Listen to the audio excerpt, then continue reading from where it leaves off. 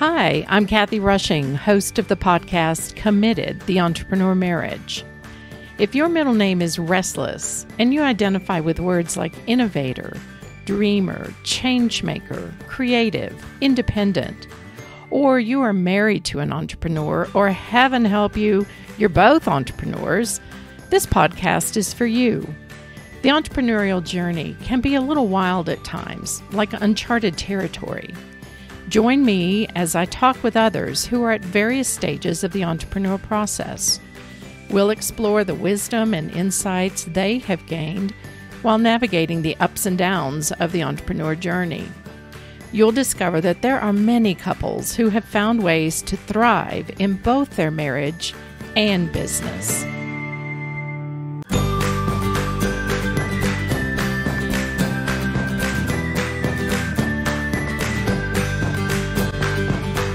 Today's episode picks up a conversation between me and my serial entrepreneur hubby, Mark Rushing. We talk about his career progression from minister and church planter to serial entrepreneur. We explore his aha discovery in his mid-40s, several years after launching his company. We also talk about the benefits of personality profiles and mentors in discovering our truest selves. Stay tuned to the end for something just for listeners of this podcast. Listen in. I'd like to explore a little bit about that journey to your truest self. You are in some ways quite different than the Aggie band member that I met in 1978. So I'd like to know a little bit about how did you think about work when you were growing up, like in the years before college? I thought about work mainly in terms, probably in a couple of areas. One was that I did construction work in high school and into college. Beyond that, I thought about it as ministry because that's all I knew. I mean, that's what Dad had done, and I just really hadn't thought about it much beyond that. I didn't have much of a framework to think about it beyond that, which I think is a part of what kind of led me down, the path that I ended up on. Work to me was working for the church. I really did not have much sense of what was beyond that. So it was a fairly limited view? It was very limited. Or a narrow view? Yeah, it was very limited. And you were pretty young when you started at A&M. You weren't even 18 yet, right? I was 17 when I started A&M. It was crazy. Mm-hmm. What were your career goals when you started college? I would have said at the time that my career goals were to work outside. I listened to John Denver. I loved to hunt and fish. I wanted to be outside. And so I chased forestry, range science, wildlife science. Can't remember what else. It was maybe parks and wildlife rec. Was before you met me, right? That was before I met you. Yeah. Wildlife is out in nature, although, we won't talk about that. But then I realized at some point along the way that I didn't have hardly any science aptitude. And so I was chasing this thing, thinking I was going to work outdoors, really having no idea at all what that meant or what that was going to be.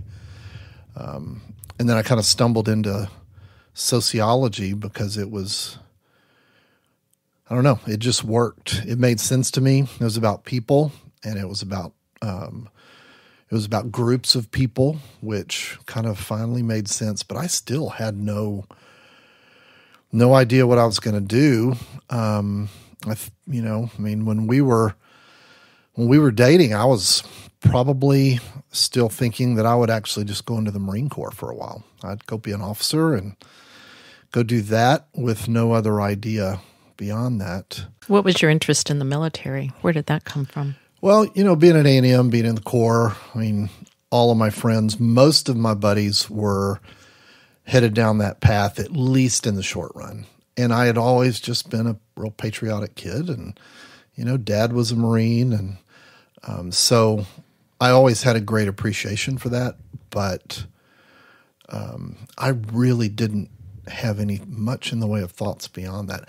I guess I take that back. So I guess at some point, one of the summers I was there, I worked on a summer missions team out in California, and we worked at a Christian camp 3 different weeks.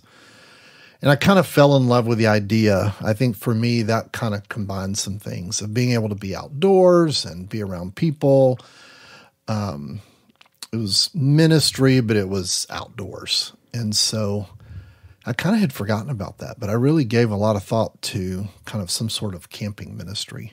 So that's how you were thinking about the range science and the outdoor topics as a way to actually have a job? Yeah, probably so. Yeah. Mm-hmm. Did you talk with anyone about job possibilities or about your coursework, how to prepare for life beyond college? I remember talking to some different professors, and A&M had a career center, but I'm pretty sure that the assessments that I took were identifying interests, which just reinforced that, okay, I want to work outdoors. I want to do something, interesting outside. It wasn't all that helpful. I don't remember getting much help at that point. And I think a lot of my circle in terms of family and friends that were grown-ups, at the time they really probably tended to see me more in a ministry context. And so I never really had conversations with anyone about what it could look like outside of that. So were there some expectations that you go into ministry like your dad, or? Yeah. Or was that more of a self-perception? No, I think there was some expectations from my folks. And maybe that came from, there was this little sense of leadership that kind of bubbled up along the way. And maybe because Mom and Dad, they didn't really have another context either. And so I think there was some expectation that, you love Jesus. You seem to be a leader. This is what you do. You go into ministry, and, so it was, that's the direction I went. Mm-hmm. For our listeners, obviously I know the story, but tell us a little bit about the first 10 years after college graduation. What did you learn about yourself in that time? I would say that first 10 years were probably the most difficult of my entire life. When we got married, we finished up at A&M. We went off to grad school. I went to seminary. You started there, then went to North Texas. But I also remember, seminary, I didn't started out looking at a Master's of Divinity. Greek was Greek to me. Made no sense. How many times did you start Greek? Oh my gosh, at least twice, maybe 3 times. Mm-hmm. But I remember every semester wanting to quit, wanting to drop out. And I wasn't a quitter. I'd kind of proven that to myself at A&M because going through my freshman year and all that stuff, that was just, if I was going to quit anything, that would have been it. But I just don't quit. So went through seminary, began to identify that, okay, planting churches, planting new, because going into something established did not make sense to me even then. I'd never kept a job very long. I always worked for myself. I would go paint houses. I would go mow yards. I'd go cut brush for friends. So there was this path that I didn't recognize then that was, you have a hard time holding a job down. Because you always think, I can do it better. I can do it different. I can make more doing this. And so there was always this path. So in seminary, what began to make sense to me was planting a new church. So we went out to California, really had no idea what we were doing, as you well know and remember. That church didn't make it, which was really difficult. Then went on staff with a church and again was trying to fit into somebody else's system. That didn't work very well. So it was at least 10 years, and we were in California for 6 plus. We were in Fort Worth for 5. So that 10 really probably to 12 years was really difficult. It was, I didn't know what I was going to do, what I could do. I think that's where I began to think there's something wrong with me because I don't seem to fit, I don't. And you said something a minute ago about beginning to realize even when you were in seminary. So that was early 90s, no, not 90s, early 80s. And you said something about, I don't hold a job very long. So it sounds like even then you were beginning to internalize. What was it that you internalized with that? Well, I don't know that I recognized it in a very positive sense, but I can look back and recognize that I just always worked for myself. But I had no business background, no framework, no understanding, so I wasn't all that good at it most of the time. Yeah, looking back, I think what I was aware is that I didn't fit the normal systems at that point. Kind of a square peg trying to fit in a round hole. Yeah. Mm-hmm. Yeah. And so, for what made sense at the time was planting new churches and doing something new and doing something different. And I was always pushing those edges. Mm-hmm. Then I just didn't, when we ended up at the second church in California, that was just such a tough situation. Mm-hmm. That it was not, again, I just didn't fit. I didn't fit working under somebody else very well. So then we transition from roughly 1990 to 2000. Where did your work take you then? Yeah, when we moved back to Texas, ministry was just not something that I wanted to pursue at that point, although that remained an underlying theme for me.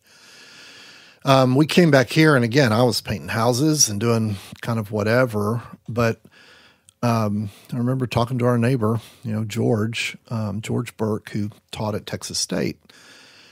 And he and I were running, and he was the one that said, hey, we have this program where you can become a nursing home administrator. And as you know, I literally said, well, I've always liked old people. Mm-hmm.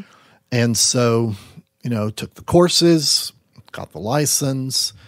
That was still a struggle getting started with that. But it was the first time I was able, I think, to, in a job context, to step into something where I was able to lead. And I was recognized as a leader. The first time since I was at A&M. And so that began down this road of figuring out, well, this business stuff actually kind of makes sense to me. And so I just, I started reading, and I had one supervisor who was illiterate, who was, I don't know, she was very difficult to work for. But then I had another guy that I worked for I think almost 3 years. I worked for Ed, and he had owned his own business. And he was a real encourager on that particular path. And he let me in on some of the planning that was going on in the early days of assisted living. And so I got to look at pro formas. I got to sit in on meetings. And he kept saying, it's not that hard to raise money. You can go do that and, open your own business. And so I actually believed him and started pursuing that. Mm-hmm. Crazy as it sounds. And so when did you start your business? The fall of 1998. Mm-hmm. So it's been 20 years. Started really looking at the the small house concept for people with Alzheimer's. And our good friend Luke Speckman, was showing me houses. There was another guy that I was going to partner with. And Luke, in the process of showing me houses, said, if y'all want another partner, I'd be interested in joining in. Well, the other guy ended up dropping out. I'd forgotten that piece. Yeah. Mm-hmm. He was involved with Home Instead and had 2 or 3 franchises and would have been a good partner, I think. But Luke hung in there, and so we bought that house downtown, started converting it. Dad and I did a lot of the remodeling. That was right after the flood of 98, so we were having a hard time getting, electricians and stuff. But we ended up getting it done, and I think it was maybe April when we actually opened and got our license and were able to start taking residents. So, so it was spring of 99 when we started taking our first residents. And then I was the manager, the salesperson, I did payroll, which is really scary. Bought the groceries. Bought groceries. Did shifts at the, it was an assisted living for Alzheimer's patients. Yeah. Did you call yourself an entrepreneur at that point? No. So you're still learning about who you are, and you're 40 at that point? I was 41. 41? Yeah. Okay. We had teenage and grade school kids. Yeah. I had started my practice, and we really didn't know what we didn't know when we look back. No. So what have you learned about yourself at that point when you knew that you liked working with older people? You were seeing some leadership skills come back to the forefront. You had taken several nursing homes and turned them around. Right. And I've heard you tell the story many times that you got bored once they were once they were running smoothly and state was off our backs. It was like, I need something else to do. Yeah. But entrepreneur was still not part of our language. I don't think we even knew that word then. No. And the interesting thing looking back is that every nursing home that I went into, including the very first one, they were all in trouble. So there was the challenge of turning them around and getting things straightened out, which that was the leadership component that I began to really recognize. And I began to learn a lot about leadership in general, I think, during that time. The other thing was that in almost all of those settings, we started a home health company at one point. We opened Alzheimer's units in all of them. We started a hospice unit where we partnered with different hospice organizations to take care of AIDS patients. When you say this was the nursing home company you were really working me. With still. I'd dive in, and they were good enough to let me, try some of this stuff. Okay. But this is before you started. Before I started my company. Okay. Yeah. So there was that starting piece. And even in that, I kept wondering why I can't just settle in and enjoy what's happened. And I'm sure some of the people that I worked for asked the same thing. Why don't you just stay? Just stay, get some more experience, do this. And I was just too antsy, to sit still in that. So, so getting into the company, I think I would have described myself as a late blooming business person, but I probably still would not have described myself for a few more years as an entrepreneur. So when did you make that shift? When did you begin to refer to yourself or think of yourself even as an entrepreneur? And how was that different than as you said, what'd you say, a late stage business person? Yeah. Well, I think some of it may, I was reading everything I could get my hands on at that time. I probably began to read more about entrepreneurship and entrepreneurs, which was probably helpful. I'd always loved Inc. magazine. Loved those stories. I think probably what really began to solidify it was when we started doing assessments.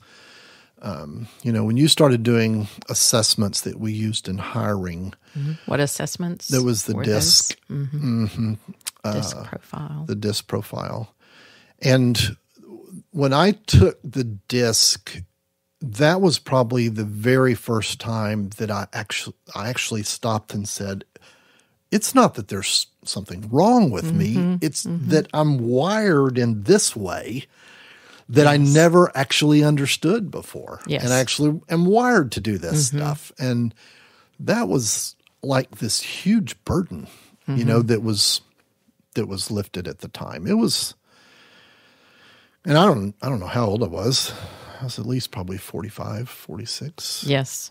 Yes, you were several years into the company because you had asked me if I would be interested in looking into some profiles that would help you with the hiring process. Yeah. And so we were growing, and there was all kinds of stuff going on, and I trying was to find still some making tools it up as I go. Yeah. And I remember getting your profile back, and I didn't fully understand the ramifications of it either, that you're a high D on the DISC profile, the DISC being 4 dimensions, high and low, and we're all a combination of all 4.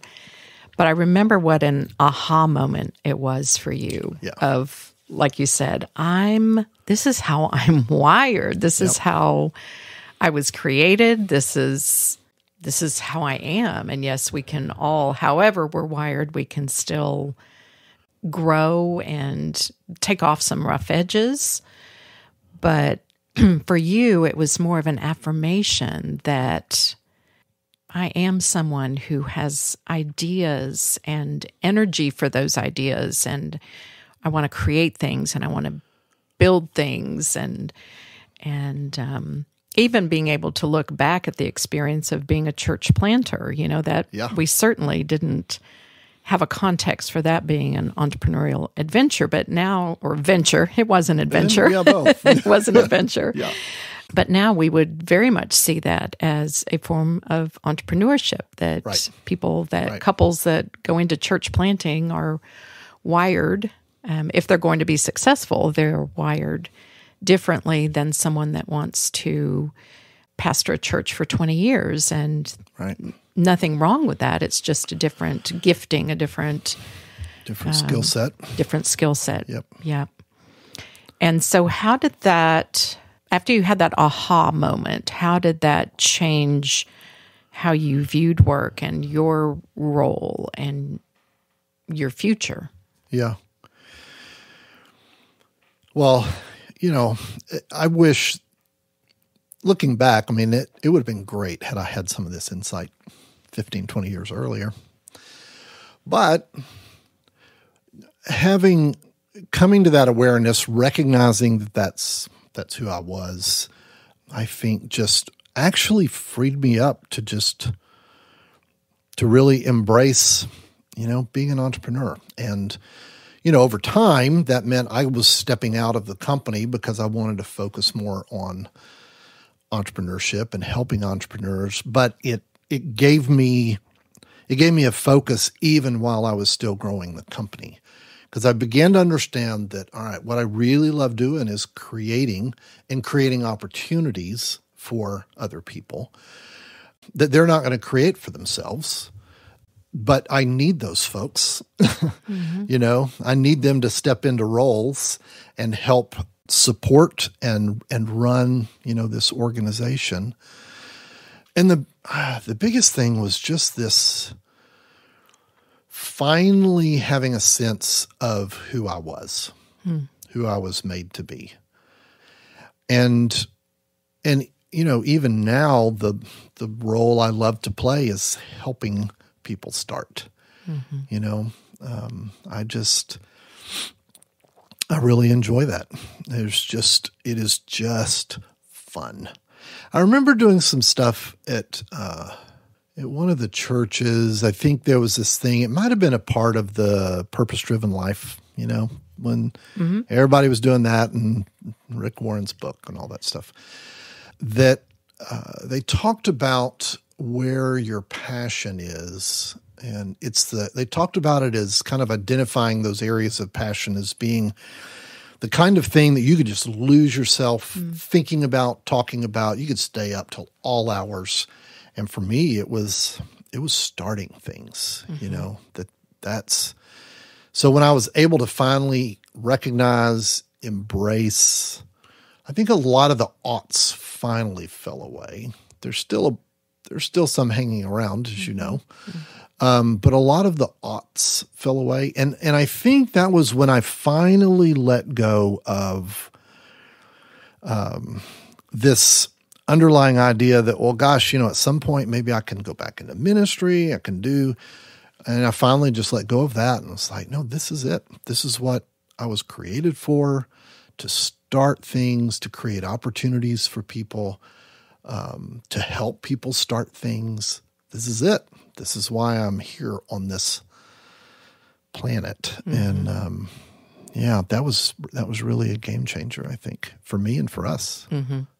There's been a big focus in the last few years on the disconnect that is often in church about ministry, that ministry is something you go and do or you're on paid staff. But as I've watched your journey to see, and you've become very passionate about like Tim Keller's book, Every Good Endeavor, and about how work provides honor and dignity. Dignity is the word I'm looking for. Yes. The dignity of work. Yes. That work is ministry. Right. And we need to broaden how we look at work. How many jobs would you say you have created in the 20 years of starting All's Care and now Sodalis?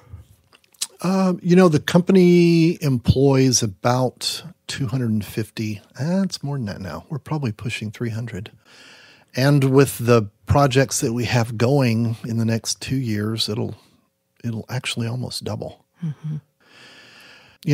With one of the things that I did with C12 when it's a Christian peer board for CEOs and entrepreneurs.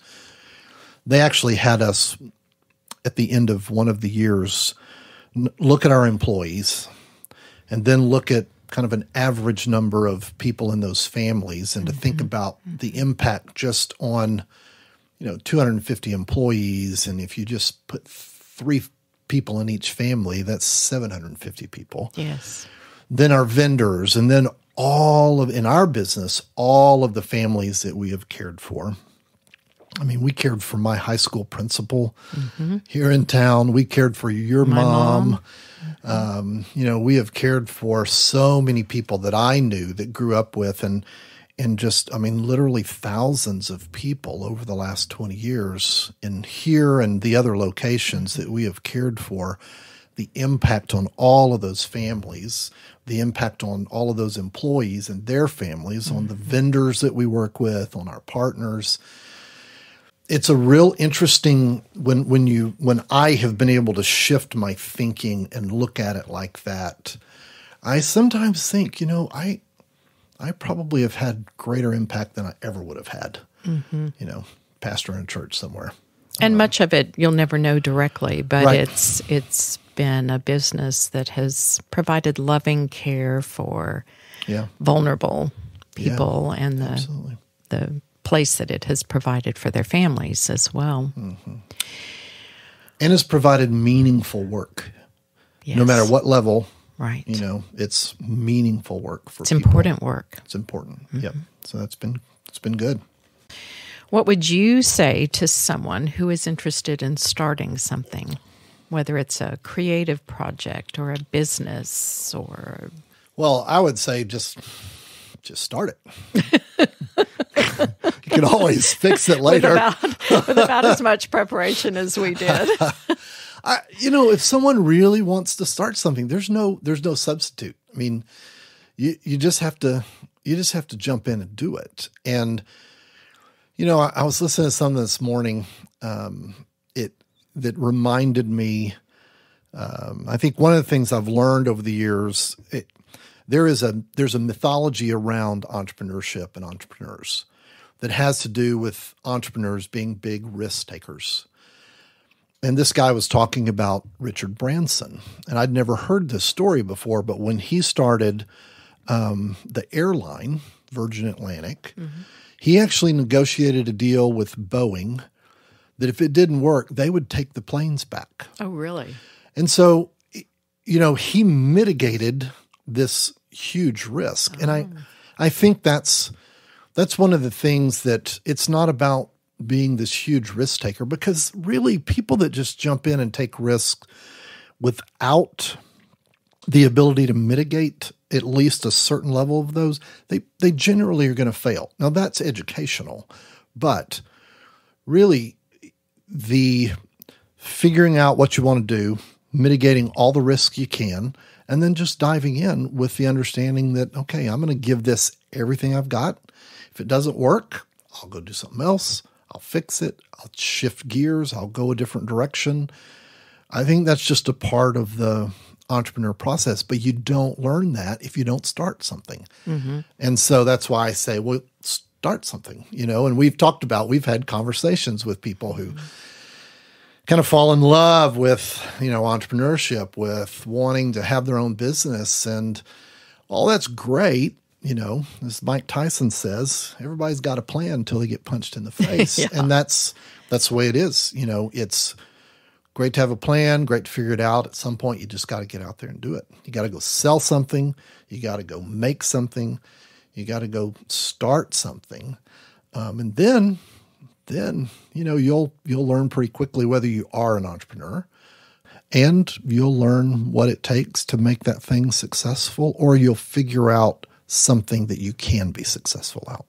That's the process. So coming back to the idea of knowing yourself and kind of the focus of today's episode in terms of, where you started not knowing yourself very well, and most of us didn't in college. I think there are some great tools that are available now, and certainly you and I both have been very passionate about trying to share that information with our kids, with other young people, couples that are beginning their journey, and if nothing else, being a sounding board for them.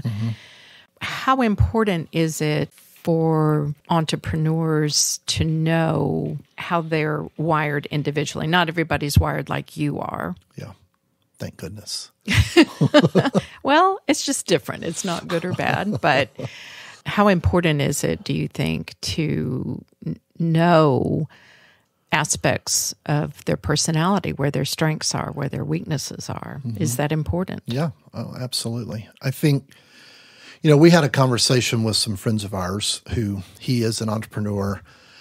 They're now in kind of the place where they're able to help their kids do some things. And so driving back from having dinner with them one evening, we were talking about this, and they said, and the conversation we had was, what difference would it have made had there been this pile of money to start with?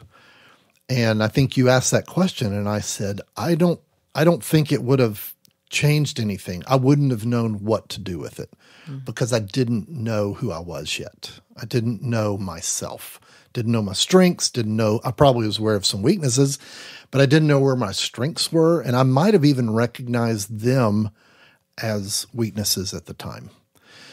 And so I think, one of the things I would say to someone who's considering this is find some people that know you really well and have this conversation. Have a conversation with people who can and will say to you what you might not want to hear. Be that, I don't see that in you. I don't see that initiative. I don't see you having the grit to get out there and make that happen. Well, that's important to know. Someone that can say to you, excuse me, I see you more as a second. I see you as a great support person on a team. That's really important to know. But also, if you are a leader, if you are entrepreneurially oriented, if that's your wiring, then it's helpful to talk to some other men and women who have done it and to get their perspective, to hear what they have to say. If you just can't let go of that, then yeah, that's probably who you are and the direction that you need to pursue. And again, get out there and try it. Mm-hmm. How helpful do you think it is, or is it helpful to utilize tools like the Enneagram or Myers-Briggs or DISC or I know I'm missing some others, but I know some people are very hesitant, like, I don't want to be put into a box, or I don't want to, or some people are like, I don't even believe in those things. Yeah. In your own experience, what would you say to that? Those tools have been very, very helpful to me. They have helped me identify kind of where my strengths are. And like I said, that things that I thought maybe were weaknesses actually are strengths. They're actually the way that I'm wired.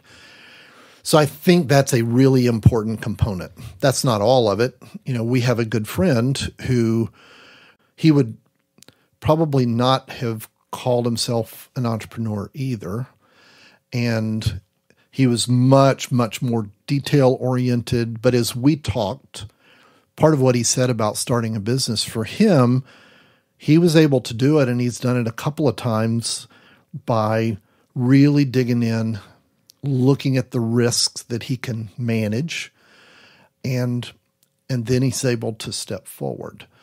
And so I think he understood himself pretty well at that point, much younger than I did. And so I think that's an important piece of it, is really knowing who you are, how you're wired. But it's not always the blow and go, fired up person that's the successful entrepreneur. We've seen them be people that are much more cautious, much more detail oriented, but they also, there's still something there. There's still this dissatisfaction, this restlessness that moves them forward. And so they learn within their own personality and with their own strengths, they learn how to work around that and how to get things started. And knowing your strengths also informs where you need other people to be strong. Absolutely. And I think part of being a good leader is knowing where you need help. Yeah. Oh gosh, yes. But is that hard for an entrepreneur to say they need help? Yeah. Yes and no. I think one of the things I learned in the nursing home business was, in fact, the very first job that I got, the supervisor, a guy named Michael Heath, he sat me down and said, everyone in this building knows how to do their jobs way better than you will ever. These nurses, the dietitians, the housekeepers, they're all much better at their jobs than you are. Your job here is to get everybody on the same page and move it in the same direction. He said, you'll be successful if you hire people smarter than you are and let them do their jobs. So I learned that, I think, from a leadership perspective fairly early. Now, that still made it hard to let go at times as the company grew. And I don't know how common. I think a lot of entrepreneurs do have trouble letting go. A business that you start becomes this baby that you don't want to ever let go of, and you don't trust anybody else to take care of. But I think the smart ones figure it out. Even if they make mistakes along the way, they figure out how to do that, and how to bring in people. I don't think I had trouble bringing people in. Yeah, I did, actually.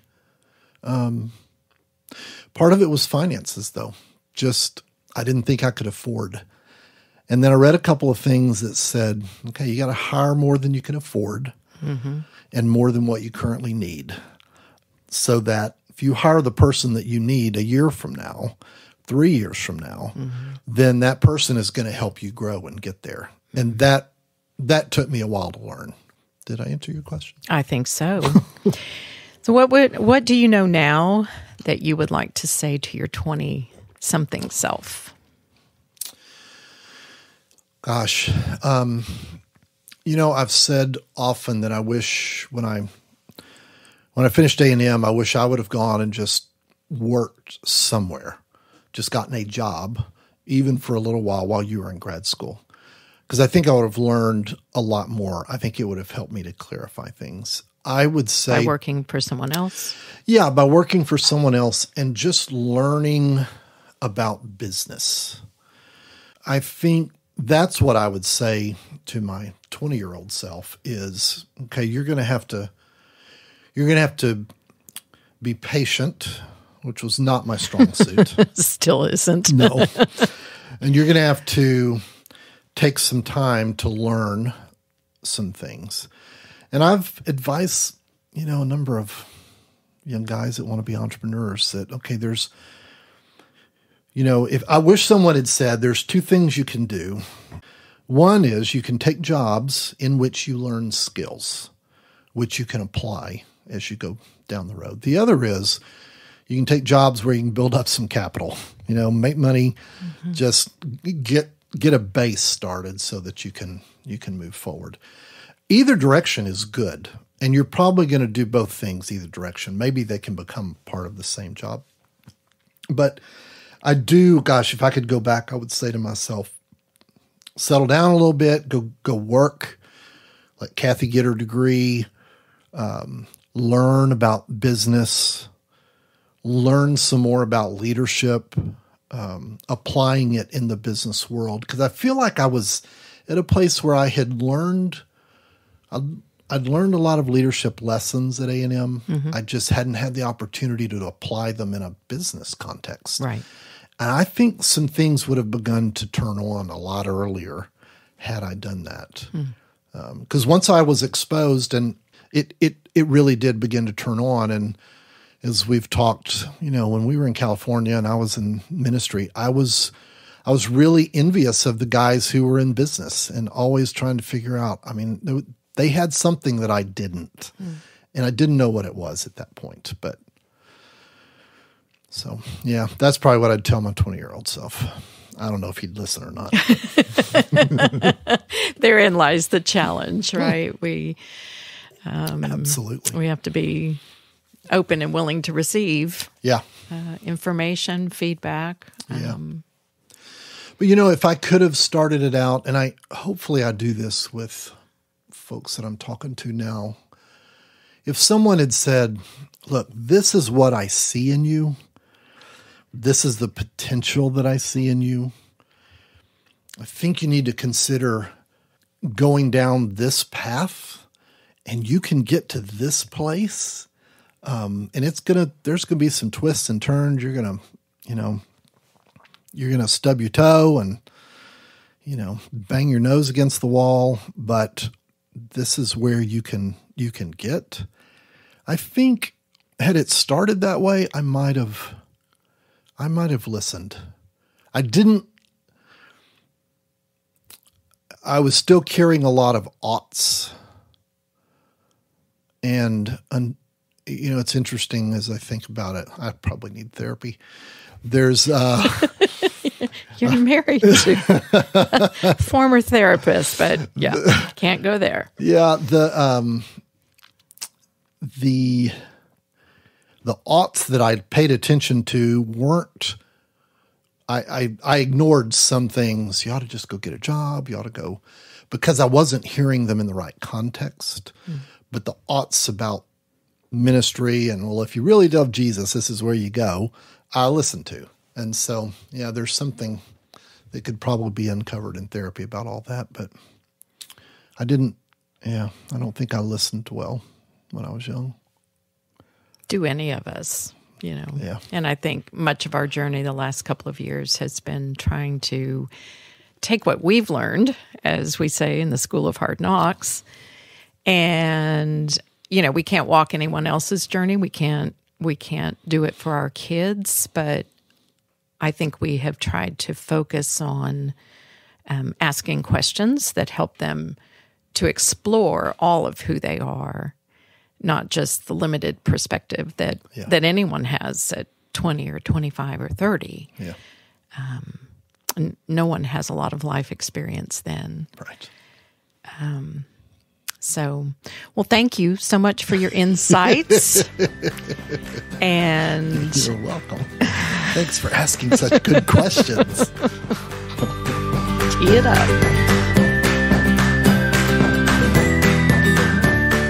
Hey, thanks for listening. As I said in the intro, I have a special offer just for listeners of this podcast.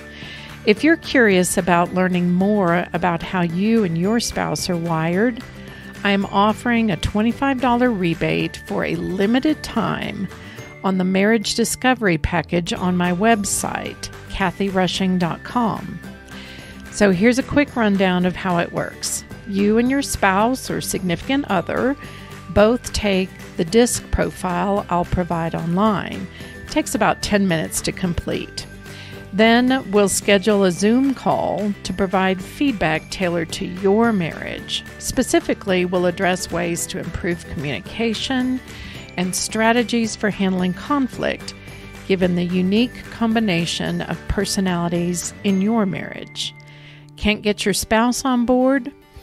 There's an individual option also. Maybe they'll come along later. See the show notes at kathyrushing.com for the link with more information and how to obtain the rebate. And remember, this offer is only good until March 31st, 2020. You're building a life together. Make it a great one. Until next time.